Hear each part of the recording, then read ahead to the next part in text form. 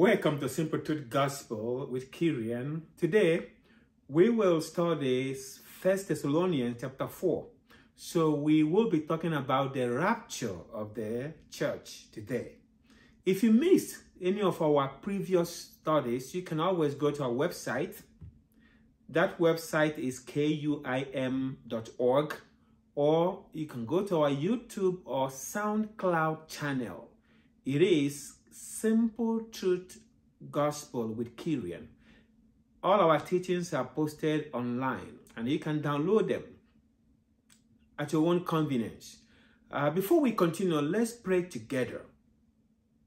Heavenly Father, we, your children, we've gathered this morning again to glean from your word.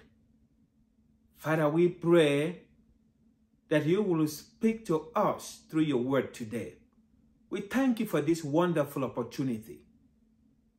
Dear Spirit of God, I pray that you will open the eyes of our understanding, that you will minister to us simultaneously this morning, that you will give us revelation, knowledge, and understanding of the scriptures. Not only that you will give us understanding, but also that you will give us the ability to be doers of the word of God.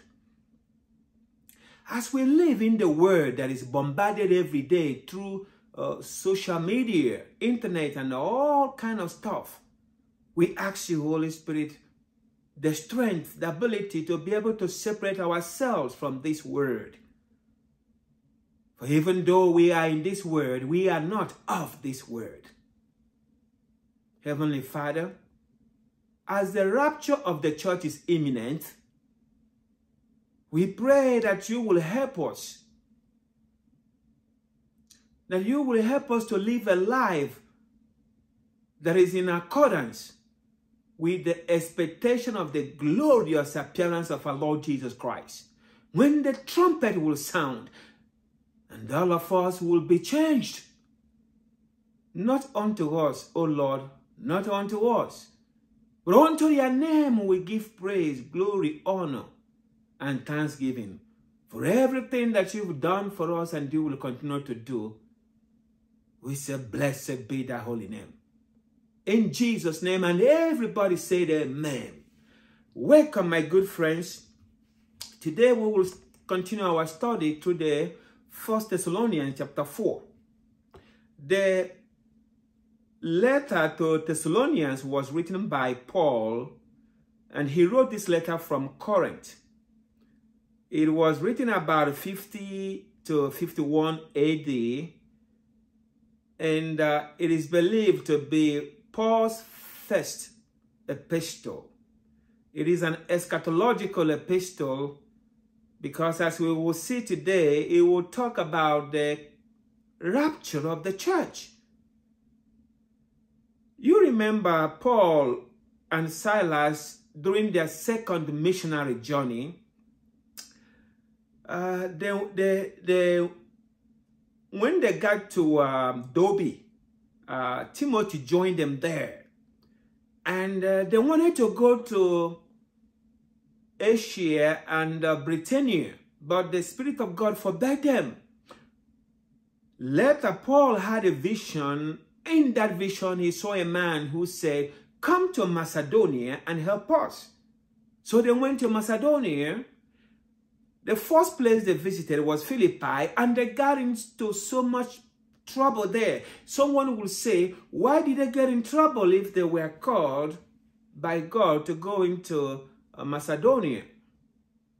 As Christians, persecution is inevitable. The difference is the persecutions will come, but the strength to overcome the persecutions will be there by the power of the Holy Ghost. So they were beaten in Philippi and they were thrown into jail. The next day, when they got out, they left city and they went to Thessalonica. Thessalonica, they were there for 3 Sabbath days, which is about 3 weeks, or at most 4 weeks. Paul reasoned in the synagogue with the Jews, and they're telling them that Jesus Christ is the Messiah. At some point, he got them upset. So they ran him out of town. From there, they went to Berea. And the same trouble came up again, so they left Berea and went to Athens. Now, while in Athens, Paul sent Timothy back to Thessalonica to go and establish this new convert and also to encourage them. While he proceeded to Corinth with Luke and Silas. While he was in Corinth, Timothy came back and he brought him good news about the progress these new converts were making. So Paul wrote them this letter to clarify certain things that Timothy found out. Paul was there only for a short period of time, so there were some things that he needed to give them more details. So he wrote this letter to classify so many things. We're going to go ahead and we'll start. 1 Thessalonians chapter 4, verse 1. Finally then, brethren, we urge and exhort in the Lord Jesus that you should abound more and more, just as you receive from us how you ought to work and to please God. For you know what commandments we gave you through the Lord Jesus. For this is the will of God, your sanctification, that you should abstain from sexual immorality, that each of you should know how to possess his own vessel in sanctification and honor, not in passion of lust, like the Gentiles who do not know God, that no one should take advantage of and defraud his brother in this manner, because the Lord is the avenger of all such, as we also forewarned you and testified. For God did not call us to uncleanness, but in holiness. Therefore, he who rejects this does not reject man, but God, who has also given us his Holy Spirit.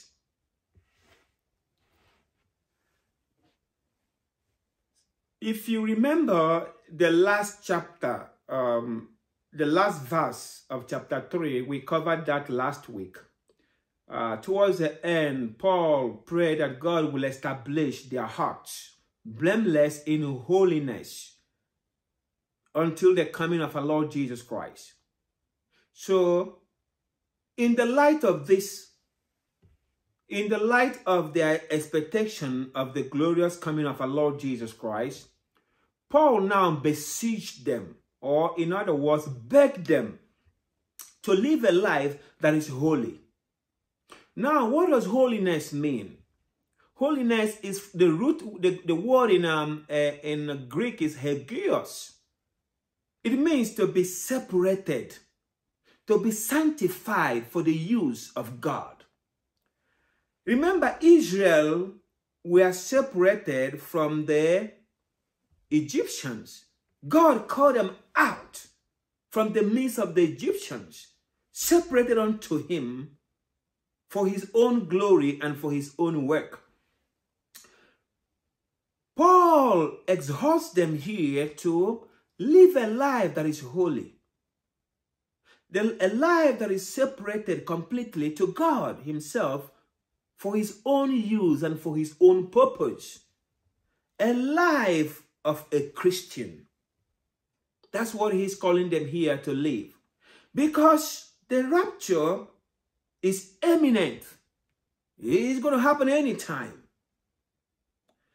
The reason why God created you and I, we can see this in Revelation chapter 4. If we read verse 8, the 4 living creatures in heaven, John saw this revelation. The 4 living creatures in heaven, day and night, they do not cease to worship God, to give him glory, to praise him.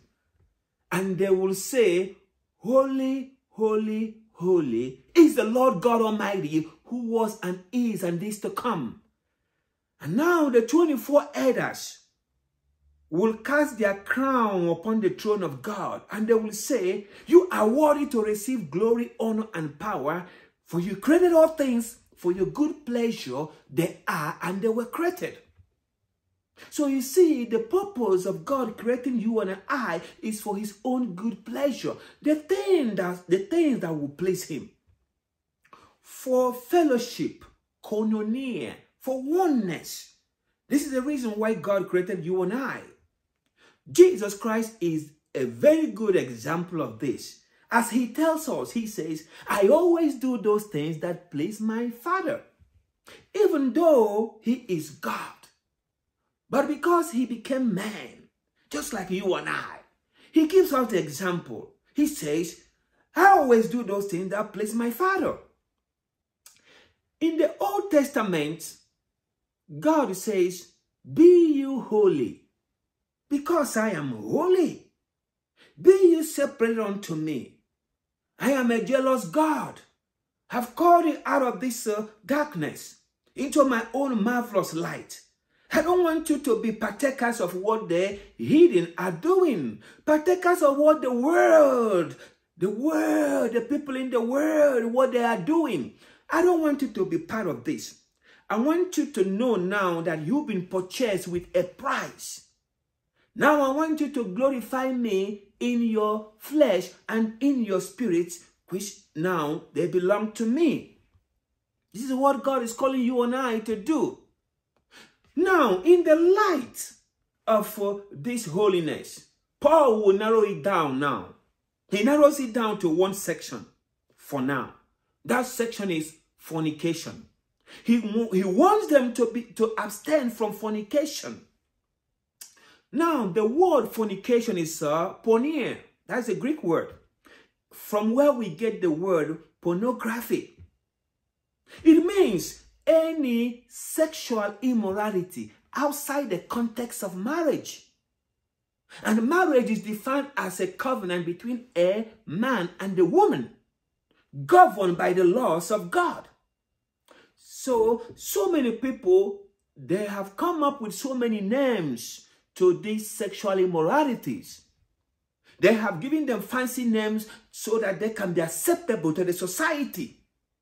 But remember that the laws of God will always precede the laws of man. So we don't go by what people think. We don't go by the names they coin. We go by what does the word of God say about this. So he warns them from fornication. To stay away from fornication. Now remember that God originated sex. Yes. But anything that is originated by God must be governed by God.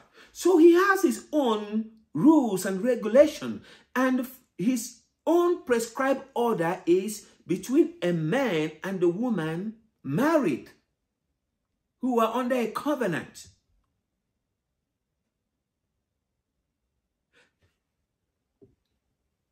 What happens when you commit fornication or adultery or whatever name you want to give it? Any sexual immorality is this. When you got born again, your body became the temple of the Holy Spirit. The Holy Spirit moved in you. So now, your body is no longer your own body. You were purchased at that point with a price. And God wants you to glorify him now in your own body and in your own spirit. The Bible says those that are joined with the Lord, they are one spirit with him. How shall you then join the temple of the Holy Spirit with a harlot or somebody else that is not your spouse?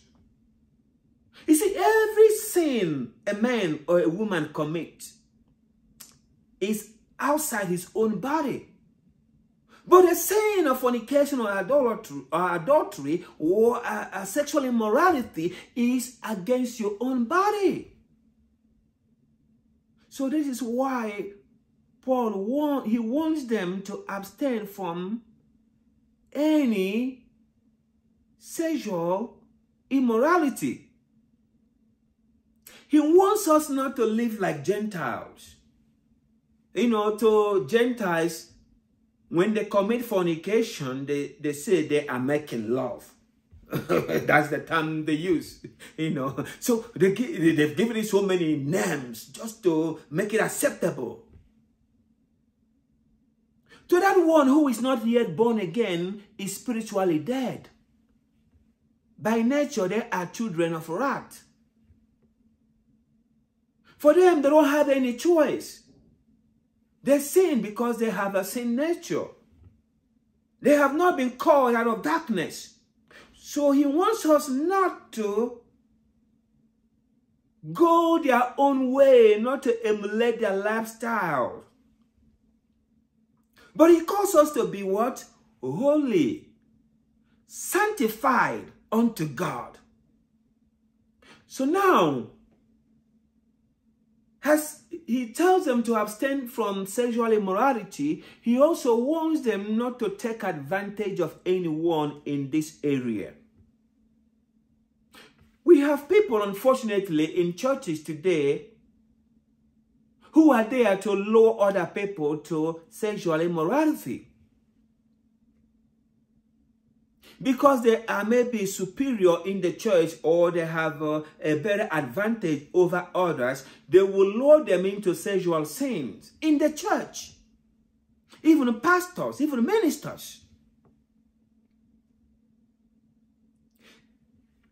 It is so sad because when you do this to someone in the church, it has two consequences. Number one, most often you will cause them to be overthrown, their faith. Some of them will go into regrets. They will have condemnation within themselves. And oftentimes they will backslide because they will say, if a brother or a sister should do this to me, what do I care about going to that place? So you will cause them to stumble. Secondly, it is a sin against God. It is wickedness in the church, inside the church.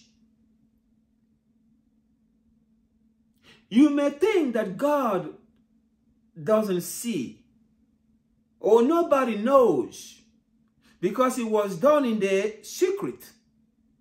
But remember what the Bible says. All things are naked and open in the eyes of him whom we have to do with. All things are naked in his presence. He sees everything. David in Psalm 139 says,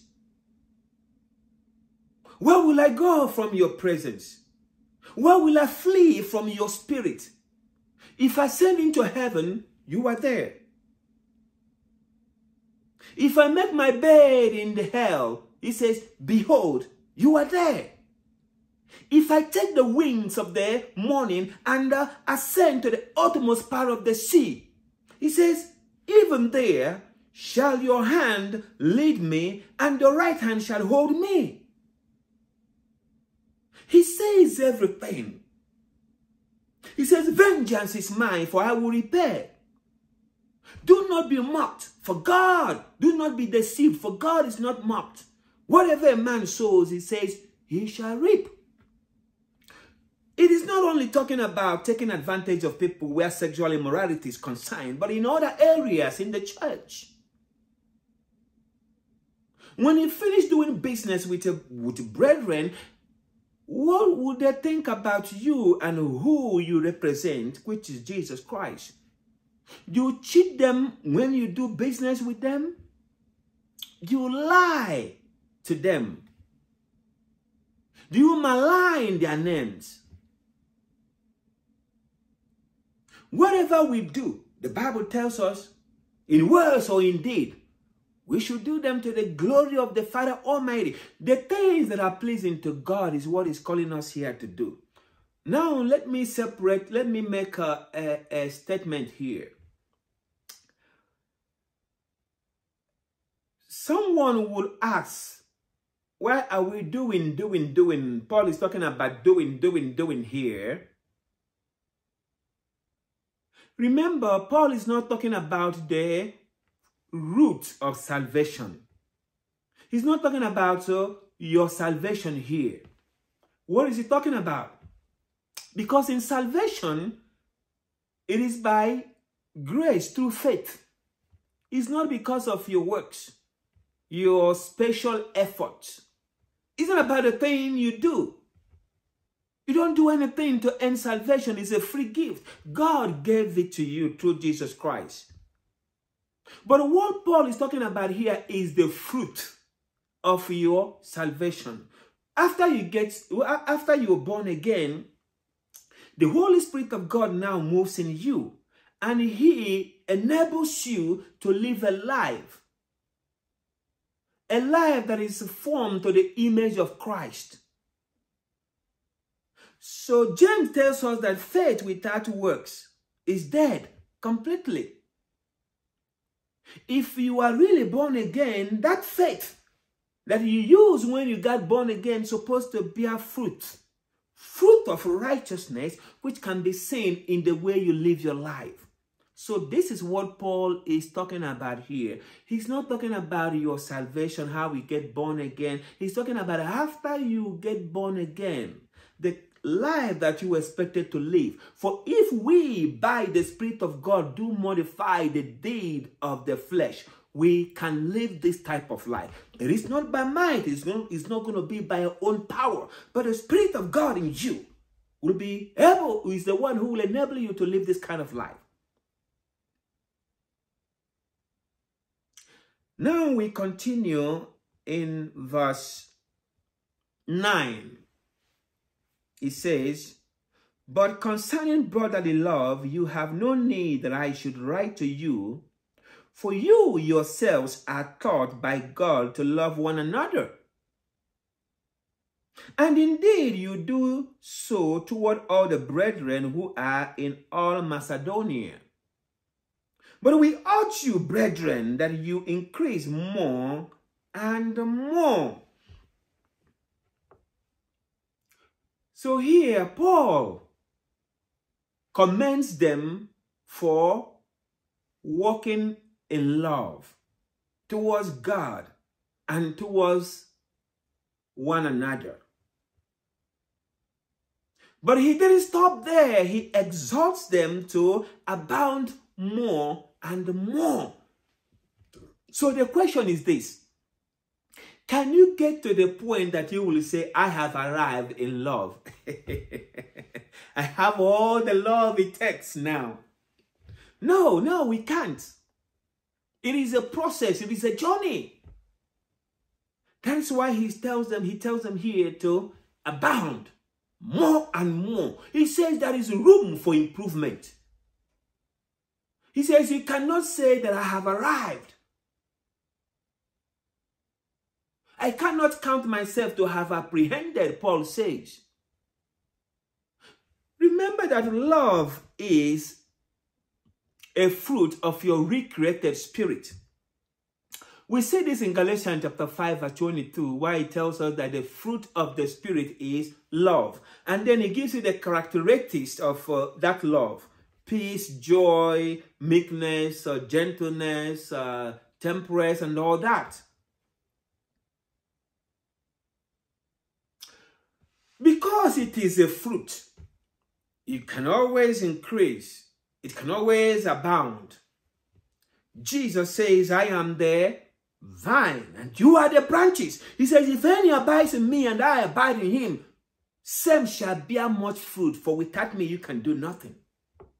As long as you abide in Christ Jesus, by the power of the Holy Ghost, you're going to continue to grow in love. Remember, the love of Christ is shed abroad in our heart by the Holy Ghost, which is given unto us. It is not going to be by your own strength that you're going to love. But the fruit is there. By the power of the Holy Ghost, you can grow every day. The mistake that most of us make, sometimes is this. We depend on our own selves. So then we struggle to love. Even when we know that we cannot love that one who has offended us, who has persecuted us, who has cheated us, who has given us so much trouble. But instead for us to go boldly to God in prayers and ask him for the strength to be able to love that one, and we are trying to fake it.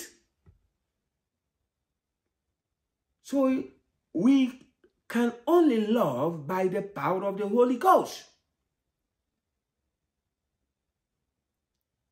It is the Spirit of God that's going to empower you and I to be able to love. You see, in the Old Testament, Jesus Christ quoted from the Old Testament in Leviticus and also in Deuteronomy. He says the commandment of God, all the commandments, he says, is summarized in 2 laws. You shall love the Lord your God with all your heart, with all your mind, and with all your soul. And he says the second is just like that. He says, you shall love your neighbor as yourself. Then he went further and said, you shall love your neighbor as I have loved you. How much is the love of Christ to us? He gave us everything he got. This is how much he loved us. And then he even went further and said, love your enemies. Pray for those who persecute you, those who spitefully use you. Bless those who curse you. This is what God wants us to do when it comes to love. He says, by this shall men know that you are my disciples, if you have love one for another. And this is the kind of love that God has for us. We call it agape love. Not the emotional love. Not the fleshy love. This is the love we call the unconditional love of God. The love that gives. The love that endures all, hopes all, believes all things. The love that will never fail. The love of Christ. The love that is not envious. That is always seeking for justice to be done.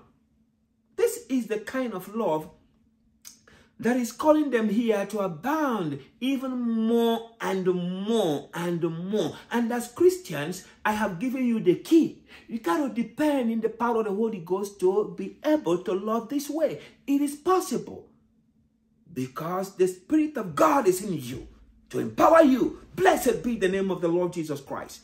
Oh, Baruch Hashem Adonai. Now we proceed. In verse 11 it says, that you also aspire to lead a quiet life, to mind your own business and to work with your own hands, as we commanded you, that you may work properly towards those who are outside, and that you may lack nothing. So what is he saying here? Remember, Paul told them earlier that the coming of our Lord Jesus Christ was imminent, or is imminent, because it's still imminent today. It happened anytime. He told them. So because of this reason, many of them became busybodies, lazy bodies. They didn't want to do anything now. They depended on other people. So he tells them here, he says, don't be lazy. Get out and do something. Get busy. Put your hand into something. God got to see you put your hand into something to bless it. He cannot bless nothing. But when you put your hand into something, God will multiply it. We see it in the parable where Jesus fed fed the 5,000 people. And also in the 7,000 people. He had something to lay his hands on. There gotta be something God is going to work with. Do not go praying every day, God bless me, oh God. Then you pray and you fast, oh bless me, oh Lord. And you don't want to do anything? What is God going to bless? He says, whatever you lay your hands shall prosper. What are you laying your hands upon? There got to be something for him to bless. This is true. So he tells them not to be busybodies. Jesus says, occupy till I come. I'm coming back. But when I'm gone, I want you to be busy. If any will not work, let him not eat, the Bible tells us. He said, let him that stole steal no more. Rather, let him work with his own hands. Doing that which is good, so that he will have something to bless other people with. This is the purpose we got to work. That we have something to bless other people. Something to use in the advancement of the kingdom of God. Something that we can use to further the progress of the kingdom of God on earth. You are not doing somebody any good if you are supporting them when they deliberately don't want to work. Are you hearing me, my friends? You're not doing any good to them. If it is someone who is searching for the work, for a job, they are actively looking. Yes, give them all the help they need, for they need it. We are called to help one another. But not when somebody has made up their mind willingly to be busybodies. Some say that idle mind is the devil's workshop. But this is true because its origin is biblical in Proverbs. So Paul tells them, he says, occupy. Do not be lazy bodies. He says, put your hands into something. Contribute. Don't sit down and try to depend on others 100%. No. He said, God will bless the work of your hands. When you put your hand into something genuine, He will bless you. You will be like a tree planted by the side of rivers of many waters. You will always bear fruit, and all that you do will prosper. Blessed be the name of the Lord Jesus Christ. Now we are in verse 13. It says, but I do not want you to be ignorant, brethren, concerning those who have fallen asleep, lest you sorrow as others who have no hope. For if we believe that Jesus Christ died and rose again, even so God will bring with him those who are asleep in Jesus. For this we say to you by the word of the Lord, that we who are alive and remain until the coming of the Lord Jesus Christ will by no means precede those who are asleep. For the Lord himself will descend from heaven with a shout, with the voice of an archangel, with the trumpet of God. And the dead in Christ will rise first. Then we who are alive and remain shall be caught up together with them in the clouds to meet the Lord in the air.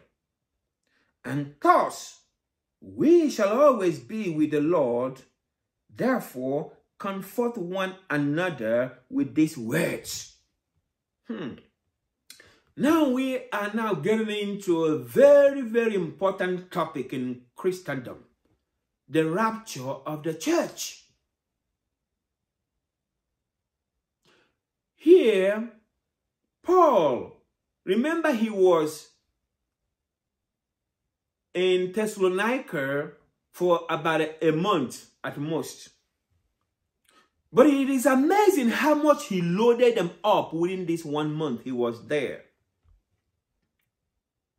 He gave them the basics. And not only that, he started the feeding with a strong meat. But he needed more time to give them details.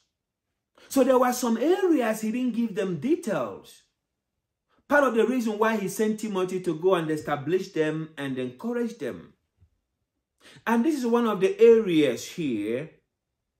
So he writes back to them just to clarify this area of the rapture of the church. Because he told them that the coming of our Lord Jesus Christ was imminent, some of them died after he told them that. So they were worried and they were like, oh, they're going to miss out now on the coming of our Lord Jesus Christ and the establishment of his kingdom here on earth. They were worried. They said they're going to miss out on all these glorious things that's going to happen at the coming of our Lord Jesus Christ. So Paul tells them here now. He writes to them here, trying to explain this thing to them. So he wants them not to sorrow. He wants them not to think that these ones who died or who fall asleep, he wants them to know that these ones are not lost, that they are in the presence of the Lord Almighty. Because the Bible tells us to be absent from the body is to be present with the Lord. He says when this our earthly tabernacle or tent is dissolved, we have a building of God, not made with hands, eternal in the heavens. Sometimes the Bible will use the word asleep to depict physical death. We see this example when Lazarus died. Jesus told his disciples that Lazarus was asleep. Now, there are different types of death that the Bible talks about. And I'm going to go through some of them briefly because we don't have enough time in this program today. First of all is the physical death, which is what Paul is talking about here now. Those people were concerned about those who have already died physically. Now, physical death is the separation of a man's consciousness or his spirit from his own body. When the spirit of a man or a woman leaves the body falls back to the dust. That is why we say to be absent from the body is to be present with God. So the spirit leaves the body. It has two locations. It goes up if they are born again to God, the Creator. Or it goes to hell if they are not born again. This is physical death. Everyone born in this world will go through physical death, except Christians who are alive when the rapture of the church happens. They will not go through physical death.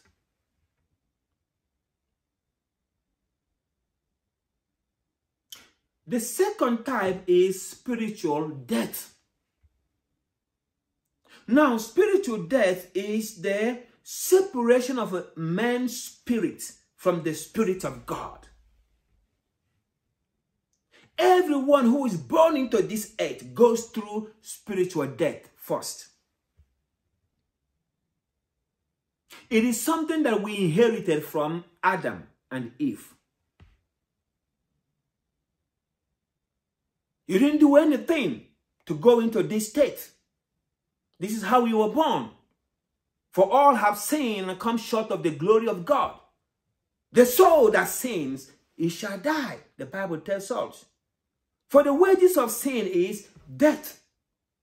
So when Adam and Eve disobeyed God, they entered into spiritual death, which is the separation of their spirit from the Spirit of God. So anyone who is not born again today is already dead spiritually. But the moment you get born again, that day you come out of spiritual death. And you will never again die spiritual death. How do I know this? The Bible tells us. Jesus tells us. Because in the resurrection of Lazarus, Jesus says, I am the resurrection and the life. If anyone believes in me, he says, though he were dead, yet he shall live. And he that lives and believes shall never die. And he says, do you believe this, Martha?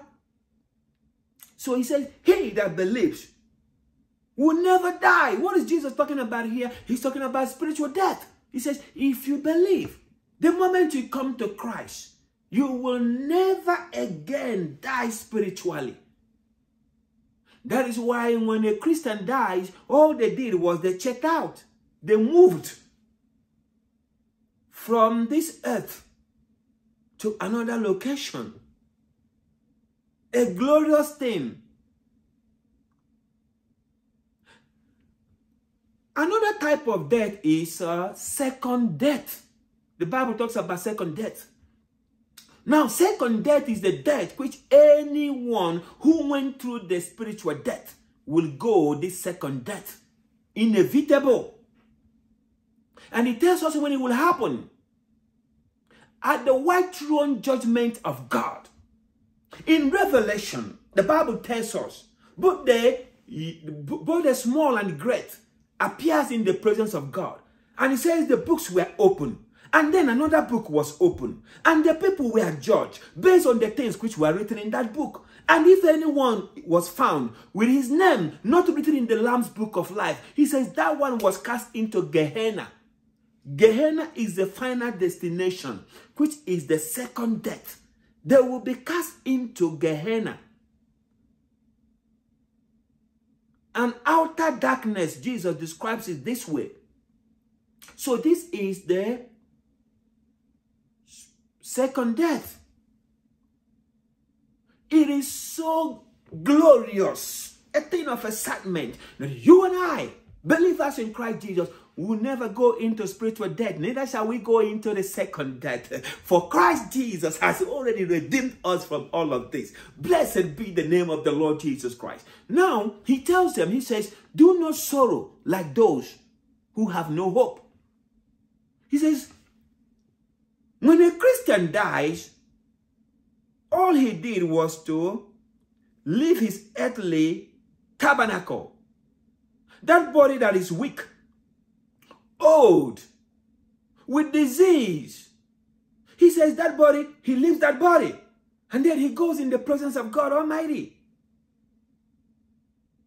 So when someone dies who is a Christian, we don't grieve for them. Are you hearing me? Now, God gave us the tears in our eyes, and he gave us emotions, so we have the ability to grieve. But he's telling us here that we don't grieve like those without hope. Let me tell you the reason why people grieve when someone dies. They grieve for themselves. If it's a Christian, you are grieving for yourself. You are grieving because you're going to miss them. You're going to miss their company. You're going to miss the things they were doing for you before they died. That's what you are grieving for. You're not grieving for someone who is in a better place than you, who is in the presence of Almighty God. Why would you grieve for such a person? But when someone who is not a Christian dies, do you know what happens? You can grieve for them because they are lost forever. Now they are in hell. So this is the difference. We don't grieve like those who don't have any hope, because our hope is in the Lord God, Jesus Christ, forever and ever. Oh, blessed be the name of the Lord Jesus Christ. Now, Paul will tell us here how this will happen, the rapture of the church. How is it going to happen? Remember, he's writing to the saints at Thessalonica to clarify these gray areas that they needed more revelation.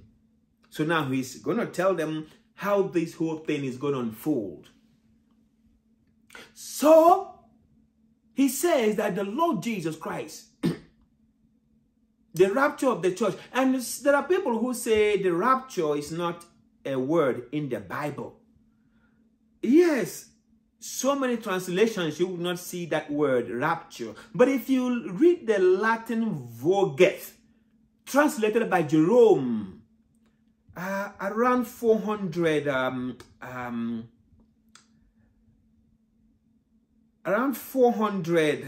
AD, you will see that you will see that the word rapture is there.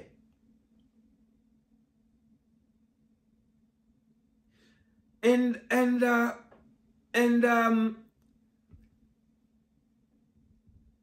the word rapture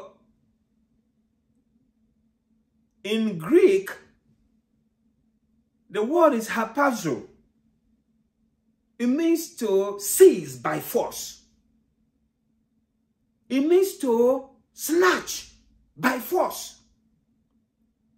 So it tells us here that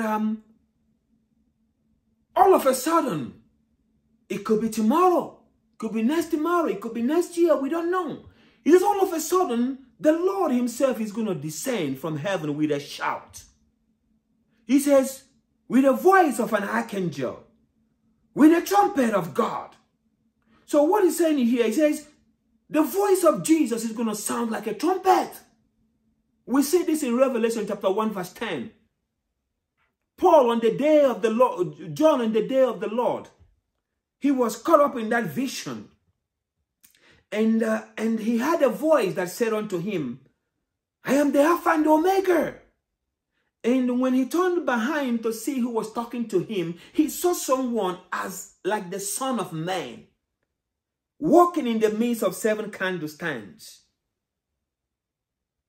So the voice of Jesus here sounded like a trumpet. He says the voice is going to sound like a trumpet. And now he tells you what's going to happen. He says Jesus will come with those ones who have died, the ones who have fallen asleep, these ones that the Thessalonians were worried about. He says Jesus is going to come with them from heaven. And they're going to pick up their what? Their bodies. They will pick up their bodies. But one will say, what kind of body will they pick? The Bible tells us that the body sown in dishonor will be raised in glory. Sown in weakness will be raised in power. So it's going to be glorified body, just like the body of Jesus Christ.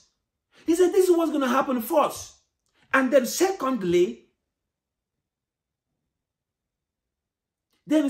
says, anyone who is a Christian alive at that point in time, automatically will be changed.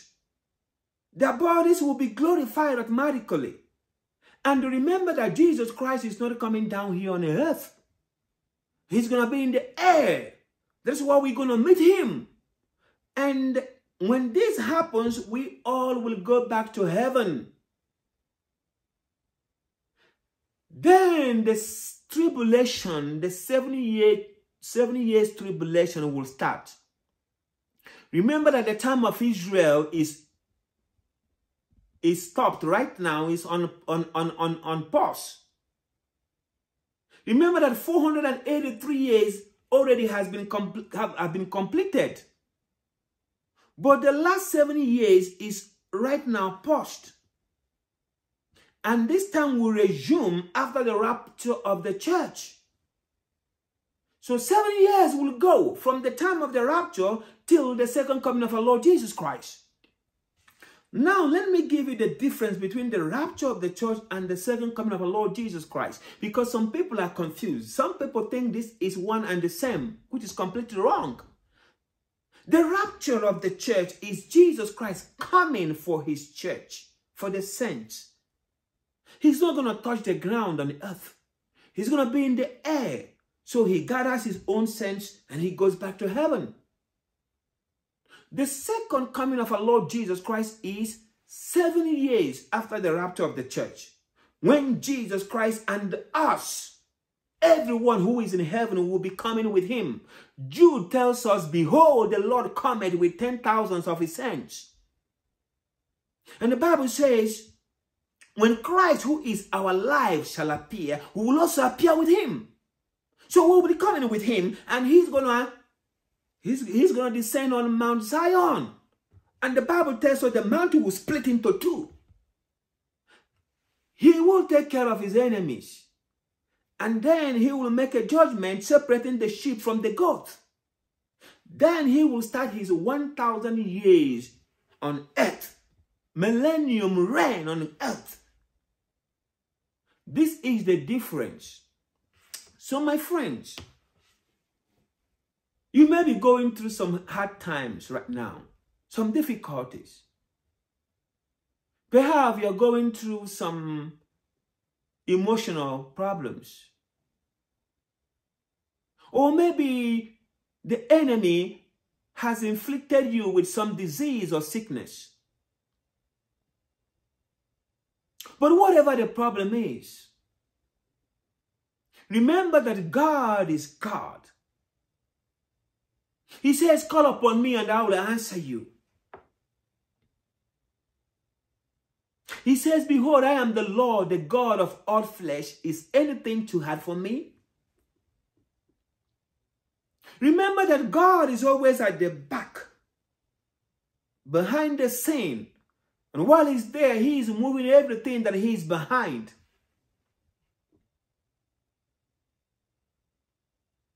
It's only going to be a moment. For I reckon that the trials of this earth, this world, the tribulations, the persecutions, is not going to be worthy to be compared with the glory that shall be revealed in us in a twinkle of an eye. He says, the trumpet will sound. He says, the trumpet of God. And the dead in Christ shall be raised incorruptible. And we all shall be changed. And this body, this corruption will put on incorruption. This mortal will put on immortality. That day your problems will be over. Are you hearing me, my friends? It's not worth going through emotional stress and difficulties. The time comes when these things will be over. There will no longer be persecution. The time comes. No longer needing or lacking anything. The time is coming. No longer infirmities or diseases. The time is coming. So I want you to comfort yourself with this. Knowing that Jesus Christ his coming back is imminent. Live a life that is separated unto God. For with a twinkle of an eye, these things will be over. And all these troubles, these things that bother you, these things that make you miserable, these things that make you go into anxiety, worries, and distresses, they will be over. Have confidence and be strong. He that works does not entangle himself with the affairs of this life, that he may please him who has called him to be a soldier. Be like what Paul said. This one thing I do, forgetting those things that are behind. He says, I move forward. I go forward for the things which are before. And I press towards the mark for the prize of the high calling of God in Christ Jesus. Be like Paul, I have fought a good fight. I have finished my course. I have kept the faith of our Lord Jesus Christ. The time is very short.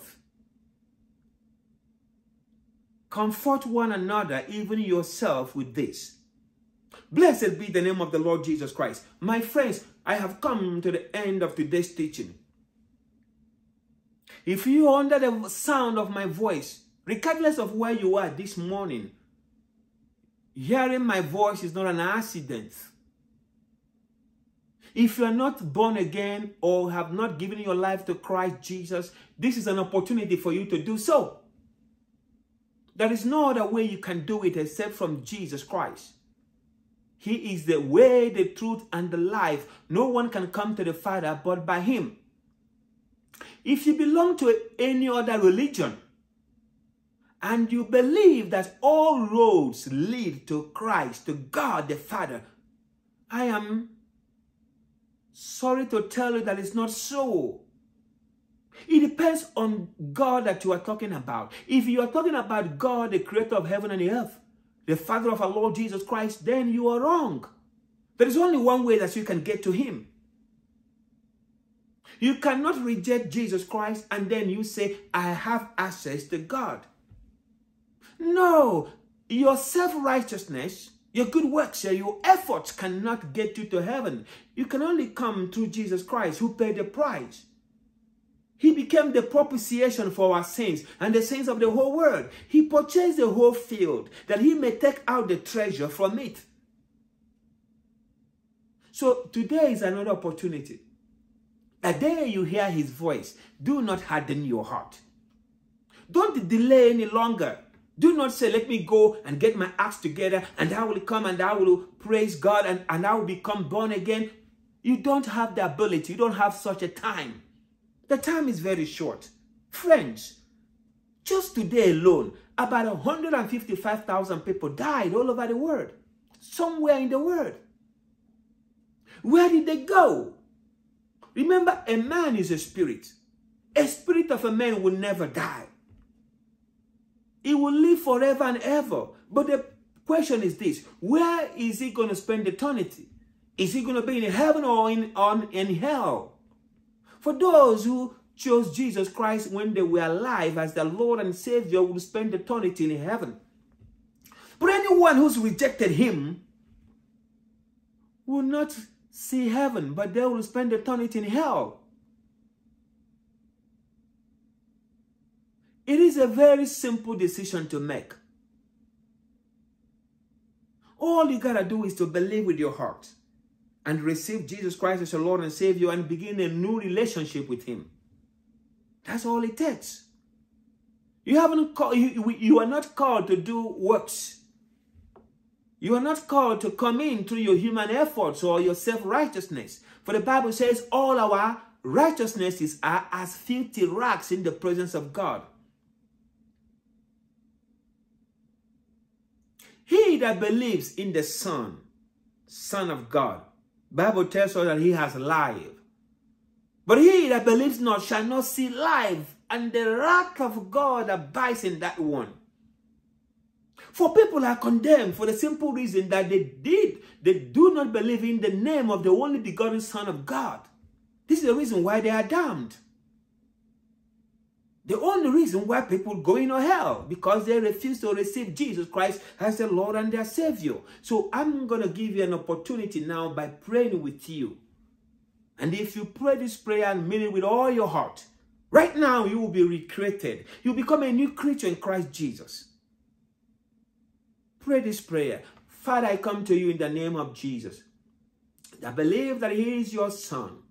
He died for my own sins. You raised him up from the dead on the third day. Dear Lord Jesus, I ask you this day to come into my life. Be my Lord and my Savior. I believe right now that I am born again. My spirit is recreated. I am a child of God. My name is written in the Lamb's book of life. Father God, I give you all the glory for this. Friends, if you prayed that prayer, congratulations. You are now a child of God. And I will beseech you to look for a church where they teach the word of God and become a member of that church. Buy a Bible, study the Word of God. The only way that you can grow in your faith, because you are now a spiritual baby, is through the Word of God. Peter says, desire the sincere milk of the Word of God that you may grow thereby. Don't let Satan steal this from you. Remember, it is only those who hear the Word of God and they put the Word of God in practice. We call them the doers of the Word of God. They are the only one who will get the benefits of the Word of God. I want to use this opportunity thanking all our partners all over the world. Those that are helping us through their prayers, through their commitments, through their financial assistance, to spread the gospel of our Lord Jesus Christ, even to other people, at no cost to them. If you would like to become a partner to this ministry, please go to our website. It is kuim.org. I pray for you this day. May the Lord bless you and be with you. May the Lord lift up his countenance and answer your prayers this day and give you joy and peace, even in the midst of turmoil, and give you revelation knowledge, understanding of his word, and give you divine health and prosperity, and bless your week. In Jesus' name I pray. And everybody said amen. Remember, there is an end, friends, and your expectations will never be cut off.